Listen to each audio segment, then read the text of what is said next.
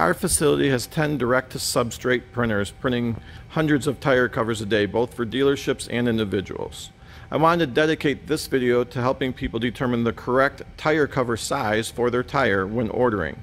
The first step is to determine if your Jeep has a backup camera.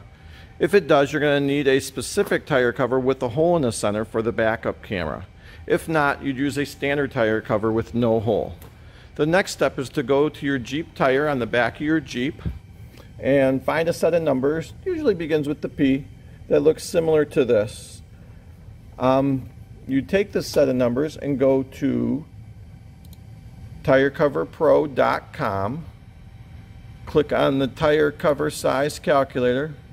One of the most common sizes out there is the 245, 75, R17, but there are dozens of sizes, so you will want to check your tire to get the right size tire cover. So we're going to calculate that. That one returns back 31.5 inches.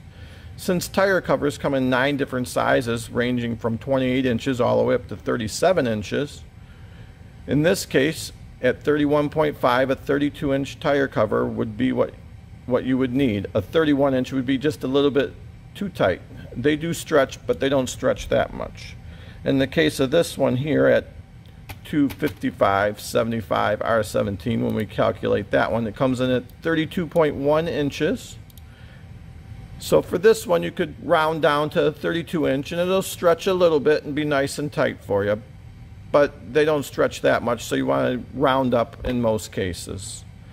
Hope this helps take the mystery out of your tire cover size, and we look forward to your order. If you have any questions, please contact us. Thank you.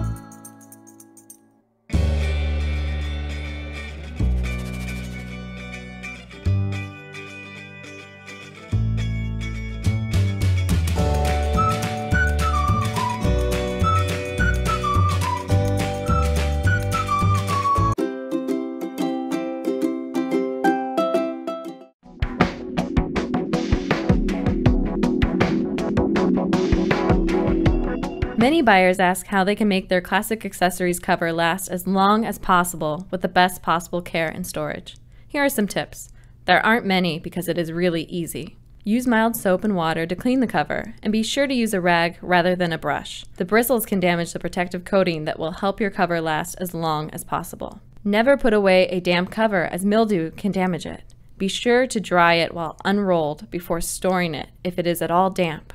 Be sure to use the provided storage bag when putting the cover away for long periods of time. Folding and rolling the cover the way it came will make it much easier to install when you need to get it out again, as it will be correctly aligned when placed on the roof. You'll find caring for and storing your RV cover from Classic Accessories is extremely convenient and easy.